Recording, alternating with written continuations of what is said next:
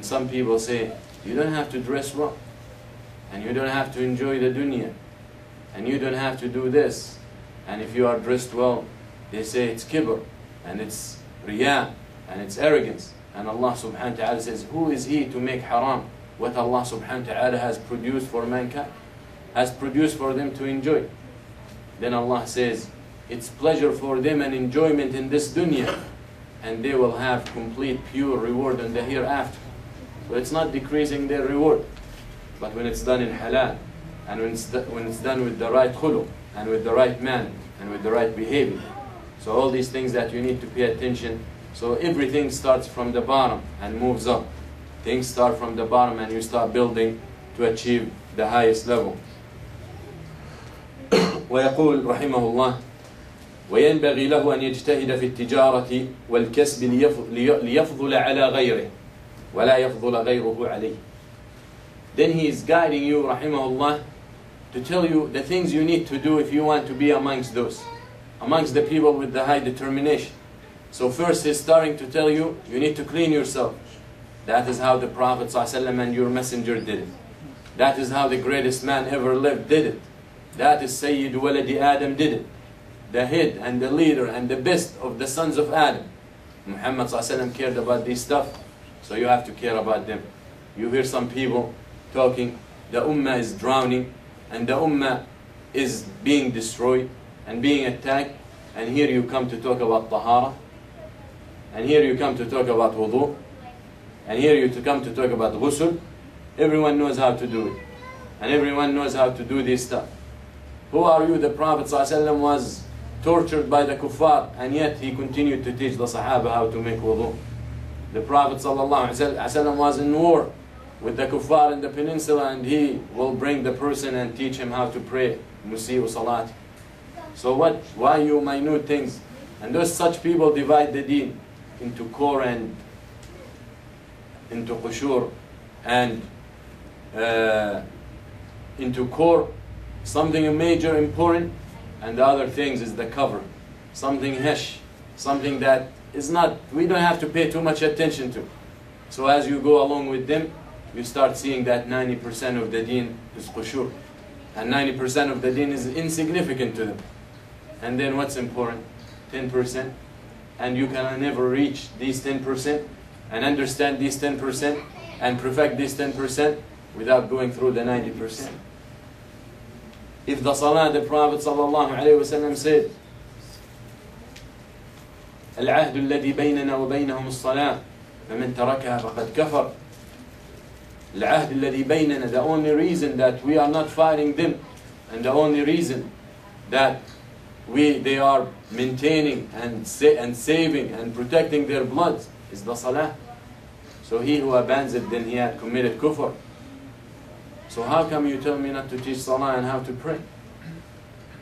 And which salah is accepted without tahara? And how is tahara understood without knowing what is clean water and what is not? So everything is interconnected, and everything is intraconnected, and it's all one unit that we have to take it all, and you have to submit to it all. That is the meaning of your name, the Muslim. هو سماكم المسلمين. Allah subhanahu wa ta'ala named you the Muslims. So very important to understand that. يا أيها الذين آمنوا ادخلوا في السلم كافة. Or you who believe enter into Islam completely. So all these things they add up, and don't tell me the deen is minors and majors. Minors and majors, so I can look down and neglect the minors. And when the Sahaba used to stop in front of a fortress or in a war and they are not getting through, they will start looking, what is it we're doing that Allah subhanahu wa ta'ala is not giving us the victory? And most probably at the end it will be a sunnah that they have abandoned, or they even forgot because they got busy with the war and whatever issues at hand. So very important that we look into all these things. So don't look at anything that come from the Shar', and don't look at anything that came from the Quran, and don't look at anything that came from the Messenger ﷺ as insignificant, because this is disrespect to the Prophet ﷺ. And talking about disrespect, when more than one brother have contacted me last week, and they asked me if I was okay. I said, I'm okay. And they asked me if I was in trouble. I said, no, I'm not in trouble. And they asked, and all these things. And then when I started asking why you're asking, one asked, well, maybe he had a bad dream about me, or whatever. But the second person asked, and you start questioning, that means there's something going on. So when I started investigating more and asking more, someone who was in my lecture last week on Friday was upset, and he thought I disrespected the Prophet ﷺ by a statement I made. And the person or the people who called me didn't know what that statement. And then when I went further and started following the chain, because very much the people who contacted me were the fourth generation. The fourth people, the fourth level in the chain. So I started getting further and further until I got to the second, and I never got in touch with the first. But the statement was that I said that Isa alayhi salam was mentioned in the Quran, his name, more than the Prophet sallallahu alayhi wasallam. So they were upset and they were thinking that I'm disrespecting the Prophet sallallahu alayhi wasallam.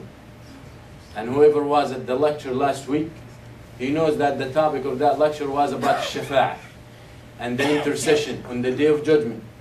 And how I talked that the special intercession and the greatest intercession and shafa'ah al-'udhma was only given to Muhammad sallallahu alayhi wasallam. And throughout, I never stopped talking about such thing and about the greatness of the Messenger sallallahu alayhi wasallam. And I talked about the shafa'ah of the Prophet sallallahu to be the first one to be allowed to open the door of paradise. And then they take such a statement and they say I'm disrespecting the Prophet sallallahu. Who fights for the Prophet sallallahu? And who dedicates his time for the Prophet sallallahu alaihi wasallam? And who puts a lot of time and ignore a lot of his other concerns for the Prophet sallallahu alaihi wasallam? To come you to say that I disrespect Muhammad sallallahu alaihi wasallam? And that is the lack of knowledge. That is the ignorance. And that is the searching for faults, thinking they're false. And that is the grudge. And that is the hate that the believer needs to cleanse his heart from before he tries to take his way toward Allah subhanahu wa ta'ala. أعزة على الكافرين أذلة على المؤمنين. They are humble with the believers. They're tough on the kuffar. That is the attitude of the believers and the mu'mineen.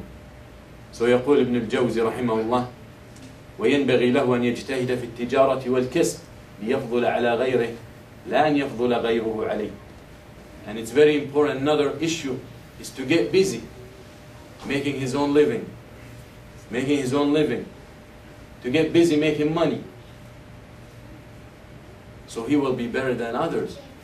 Not others better than him. And what he's trying to say by that is hadith, the hadith of the Prophet sallallahu alayhi wa sallam, اليد العليا خير من اليد السفلى. The upper hand is better than the lower hand. The hand that gives is better than the hand that takes. So that is one of the, also the concerns, and one of the characters of the person who tries to reach the highest level. Because if he's dependent on others in his living, that means they control him. And they control what he can do and how much far he can go.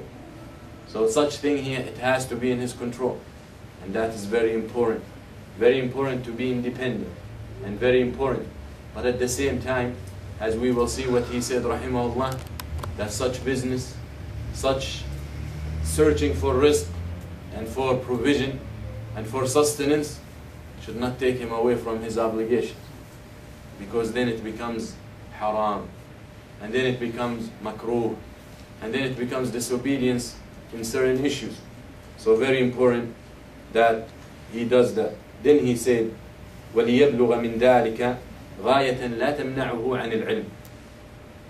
So he should go and seek to make some money, so he can provide for himself and his responsibilities. But then he says, and to do as much that it will not stop him from seeking knowledge. And that is very significant. A lot of people work and that's all they can do.